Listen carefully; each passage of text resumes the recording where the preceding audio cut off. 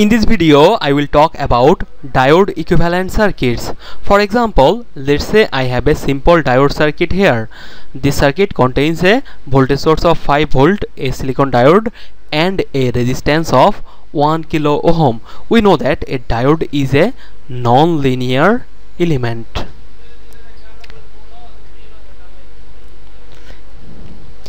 And when we classify an element as a non-linear element, we cannot apply Ohm's law in that circuit.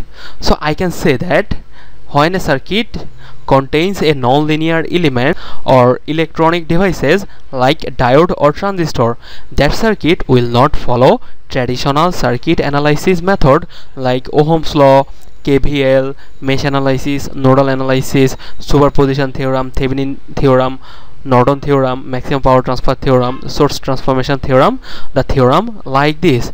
That's why when we encounter any non-linear element in a circuit, we have to replace those non-linear elements with their equivalent circuit. So at first you have to understand what is an equivalent circuit.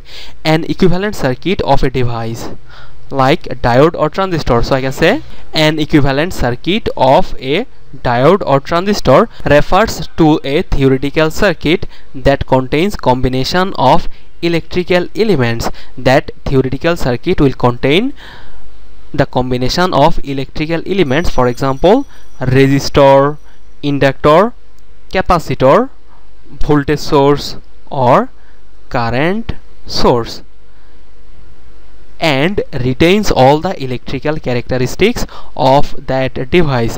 That means if I replace the diode or transistor with that theoretical circuit, that will preserve the original electrical characteristics of that device. For example, if I talk about IV characteristics, that will preserve the IV characteristics of that device.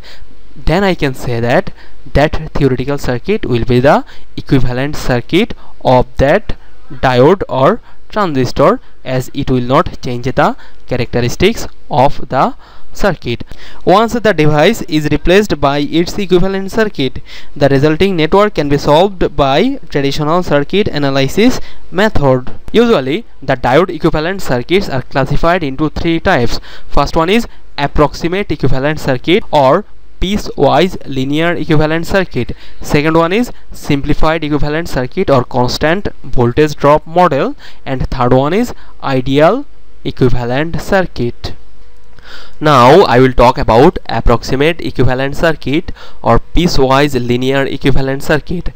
Now at first let me talk about piecewise linear region of the IV curve. After that I will describe how do we get this equivalent circuit. The exponential IV relation of diode complicates the analysis of diode circuits. Because of that, we cannot use traditional circuit analysis method in a diode circuit. The analysis can be greatly simplified if the diode IV characteristics is approximated with linear relationship.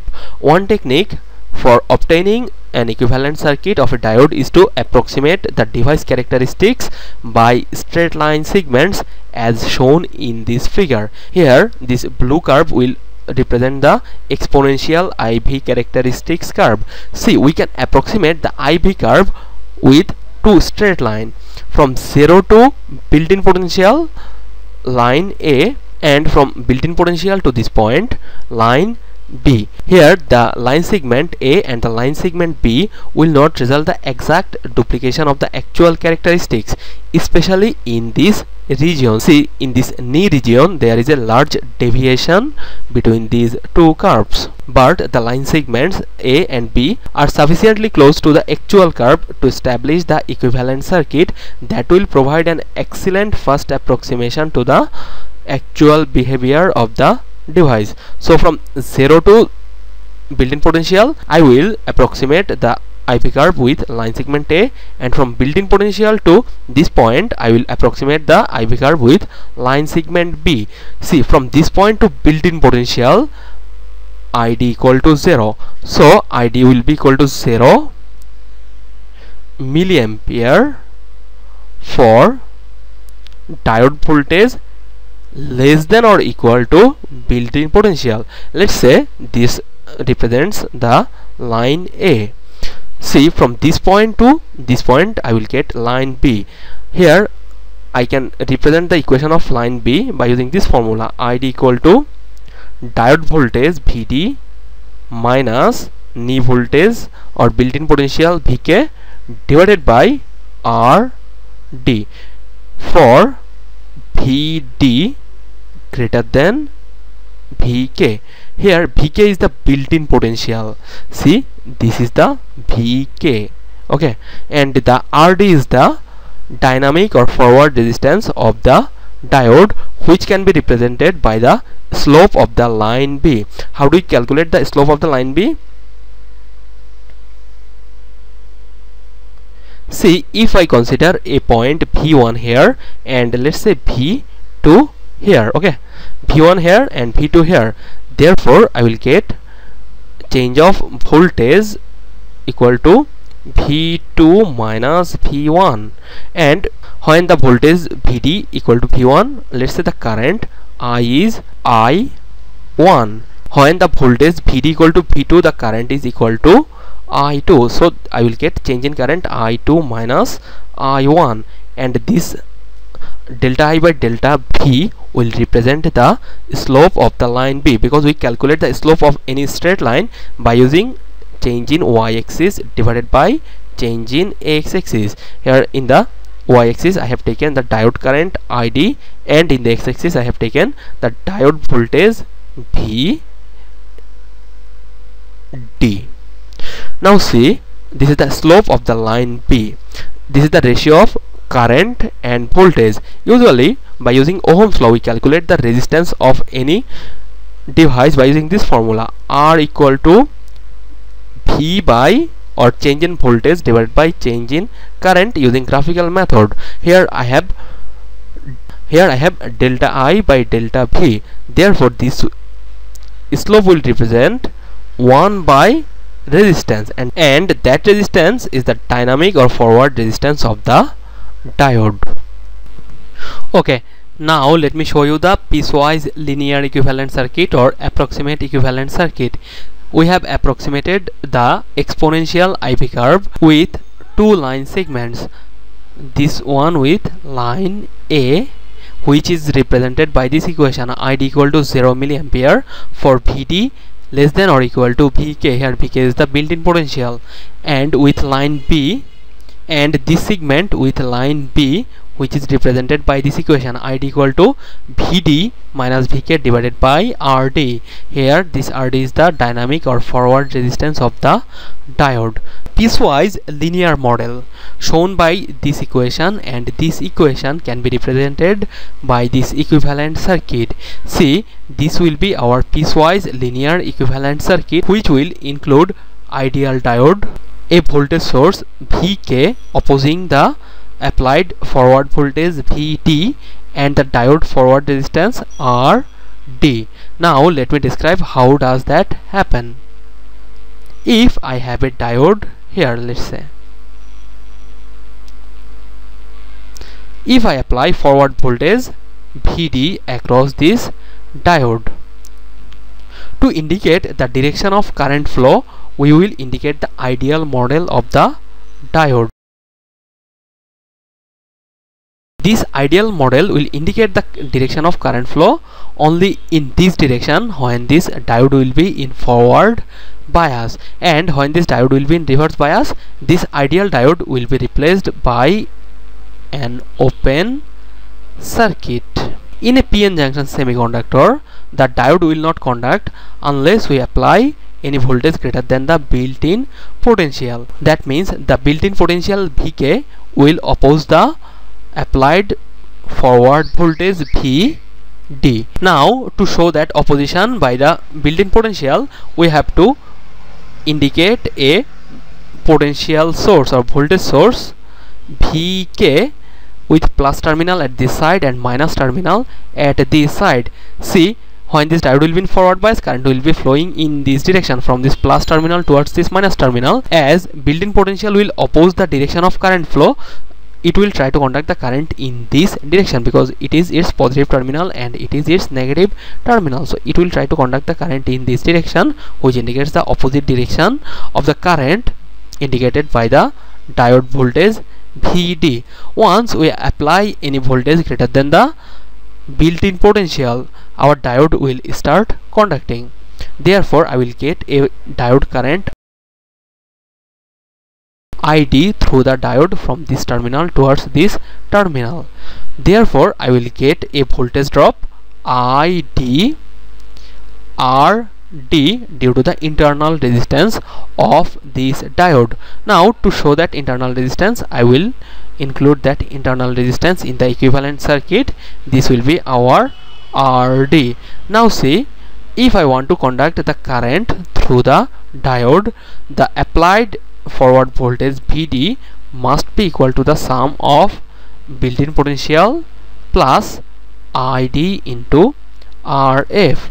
Once we apply any voltage greater than VK plus ID into RF, our diode will be in conducting mode, and this circuit will be our piecewise linear equivalent circuit or approximate equivalent circuit, as we have approximated the IV curve by two straight line segments. Now, how do we calculate the dynamic or forward resistance of a diode? See, reciprocal of dynamic resistance is given by change of diode current divided by change of diode voltage. So if I take the reciprocal of this, I will get RD equal to delta VD divided by delta ID. Delta VD, that means V2 minus V1 divided by I2 minus I1. Let's say when VD is equal to 0.6, when V1 is equal to 0.6, our I1 will be equal to 0 milliampere. Now look at this point, when this VD will be equal to V2 equal to 0.9 volt, our diode current ID will be nearly 12 milliampere, and this diode current will be our I2. So if I calculate the change in voltage, 0.9 minus 0.6 divided by 12 milliampere minus 0, I will get 25 ohm. Usually in case of silicon diode, the dynamic resistance or forward resistance of a diode ranges from 1 ohm to 25 ohm. Now let me show you the simplified equivalent circuit or constant voltage drop model of the diode. In case of simplified equivalent circuit, we have to assume the dynamic resistance or the forward resistance of the diode RD equal to 0 ohm, and we can obtain a more simpler model of the diode forward characteristics by approximating the first rising portion of this IV curve. See, this is the first rising portion of the exponential IV curve by a vertical line segment as shown here, and the resulting model says that a forward conducting diode exhibits a constant voltage drop Vk. Usually in case of silicon diode, the Vk is equal to 0.7 volt, and in case of a germanium diode, Vk is equal to 0.3 volt. And you will see, if I approximate the IV curve with these two line segments, this vertical line will produce an angle of 90 degree with this vertical terminal. Therefore, the slope of this vertical line will be equal to 10 90 degree, which will be equal to infinity. Now we can show the simplified equivalent circuit by this circuit structure. If I have a diode, let's say here, if I apply a voltage, forward voltage Vd across the diode, to indicate the direction of the current flow through this diode, I will include the ideal diode. This ideal diode will represent the direction of current when the diode is in forward bias. That means when this diode will be in forward bias, I will get the current flow in this direction. When this diode will be in reverse bias, I will simply replace the ideal diode with an open circuit. Now see a diode. when we are working with simplified model. Will not conduct any current through it unless we apply a voltage equal to its built-in potential. And simplified equivalent circuit states that when we apply any voltage greater than the built-in potential, when we apply any forward voltage greater than the built-in potential, our diode will preserve its built-in potential of 0.7 volt or 0.3 volt across it. Therefore, I can represent this diode with a symbol of ideal diode and an opposing voltage source equal to its built-in potential. And when I will be considering this, I have to assume the diode forward resistance RD or dynamic resistance RF will be equal to 0. So this will be the simplified equivalent circuit or constant voltage drop model of the diode.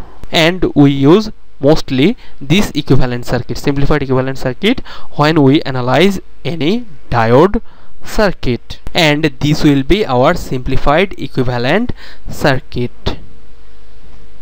Now let me talk about the ideal equivalent circuit of the diode. When I will consider the ideal equivalent circuit, we have to assume the built-in potential of the diode Vk is equal to 0 and the forward resistance or the dynamic resistance of the diode Rd is equal to 0. In that case, our ideal diode will act like a switch. When the ideal diode is in on state, it will act like a closed switch. When it will be in off state during reverse bias, it will act like an open switch. As we don't have any internal resistance or forward resistance and we don't have any built-in potential, therefore we will get the current flow through the diode at the same instant we are applying the voltage across it. Now see, this vertical line will produce an angle of 90 degree with this diode voltage axis. Therefore I will calculate slope equal to tan theta. Tan 90 degree will be equal to infinity. Now let me show the ideal equivalent circuit. See, if I have a diode here, this diode will be in forward bias. If I apply a voltage whose higher potential is connected at this terminal and lower potential is connected at this terminal, in that case our diode will be in forward bias. So when this diode will be in forward bias, this diode, when I consider the ideal diode, will be replaced by a simply closed switch or a short circuit between the two terminals. Okay. Now see, if I apply a voltage at this terminal whose negative terminal is connected with the P side and positive terminal is connected with the N side, it is obvious that the diode will be in reverse bias. So I will replace the ideal diode with an open switch or an open circuit when the diode is in reverse bias, and this will happen when the diode will be in forward bias. That's it. Thank you.